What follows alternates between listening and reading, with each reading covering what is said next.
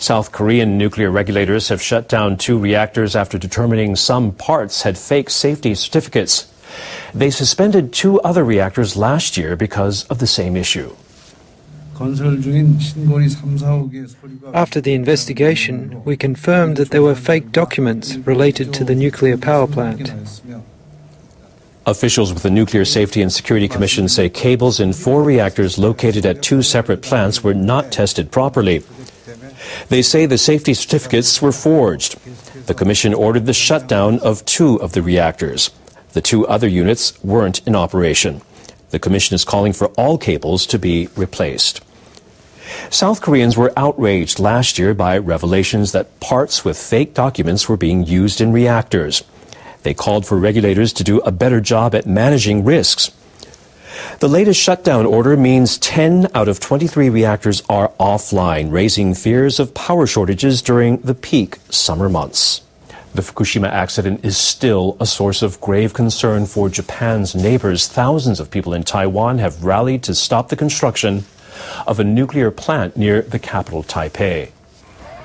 About 3,000 protesters took to the streets of central Taipei on Sunday. They shouted that they don't need nuclear plants. I wasn't interested in politics before, but I joined the rally because I want a safer world for my children. The government wants to build Taiwan's 4th nuclear plant in Xinbei City, but residents opposed to the project have increased since the Fukushima meltdowns. President Ma Ying-jeou's administration fears a negative impact on the economy if the plant is scrapped. The government says it will hold a referendum on nuclear power by the end of this year. The latest polls suggest that 70% of those surveyed oppose the construction of nuclear plants.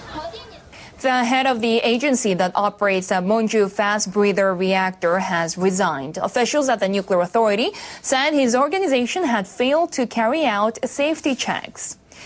Science and Technology Minister Hakobun Shimomura announced that Atsuyuki Suzuki will step down as president of the Japan Atomic Energy Agency, or JAEA. Shimomura said the operator's lax oversight was a breach of public trust. Suzuki became president of JAEA in August 2010. He was a member of the Nuclear Safety Commission from 2001 to 2010 and became its chief in 2006. Government inspectors found JAEA failed to conduct more than 9,800 equipment inspections at the Monju reactor in central Japan last year. Shimomura said the ministry will select a successor. He pledged to work to regain public confidence.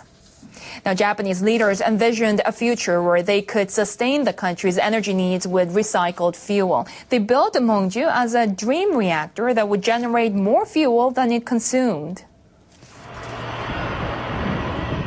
Engineers started developing this type of reactor with the birth of Japan's nuclear program in the 1960s. Government leaders hoped to put the facility online by the early 1990s, but things didn't go according to plan. They pushed the deadline back each time they reviewed their nuclear policy. Finally, in 1994, the operator fired up the reactor. The following year, a sodium leak brought operations to a halt, and workers there continued to face problems. The operator put the facility back online in 2010, but during a test run, a fuel exchanger fell into the reactor vessel, and again the plant went offline. The people at Japan Atomic Energy Agency want to restart before next April. But regulators say the operator is unable to ensure the safety of the reactor. They've ordered workers to stop preparations to restart it. The government has spent more than $18 billion on the facility, but government officials believe Monju won't be able to resume full-scale operations until around 2050.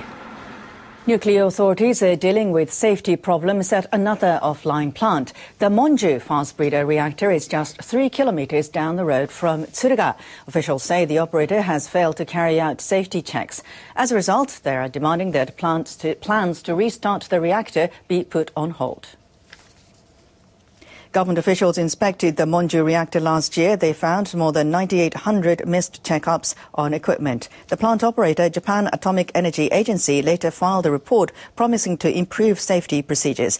But officials say the operator has yet to improve the situation. Meeting on Wednesday, the nuclear watchdog issued a harsh reprimand. The real problem is that organizations like the Atomic Energy Agency still exist and are allowed to exist. NRA officials told the operator not to prepare for restarting the reactor until they can confirm the situation has improved. The officials say they will allow the Monju operator to respond before formally issuing the order. This will likely delay the reactor's restart until the end of next March. Experts with Japan's Nuclear Regulation Authority have confirmed the ground beneath the power plant is unstable. They say a reactor on the Sea of Japan coast sits on an active fault, and they say it's at risk should an earthquake strike. NHK World's Chiaki Ishikawa reports. The experts have been examining the ground beneath the number 2 reactor. The on-site inspections began in November. The experts knew beforehand that a fault existed below the facility. Their job was to determine whether it was active.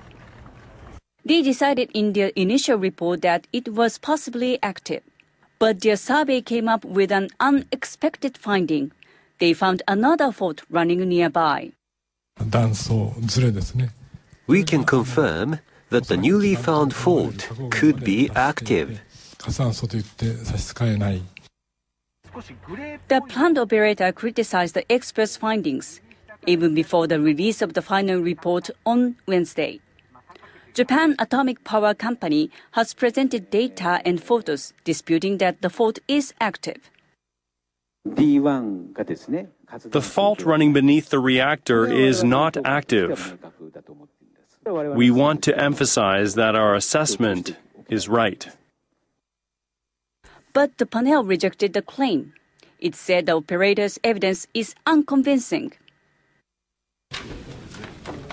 Local authorities also dispute the decision. They are demanding more discussions and inspections. The nuclear authorities' experts have not held enough objective and scientific discussions. I'm afraid that will cause major confusion and affect the residents. The government's guidelines ban plant operators from building reactors directly above active faults. That means if the panel's argument is upheld, the number 2 reactor could be shut down for good. The plant is currently offline. The operator says it will conclude its own survey into the fault by June. Panel members say they may review the report if the operator comes up with new findings. The Tsuruga plant is not the only facility facing an uncertain future. The panel is investigating suspected active faults at 6 nuclear power stations. Officials at the Nuclear Regulation Authority say they will decide their next move on the Tsuruga reactor as early as next week. Chiaki Ishikawa, NHK World.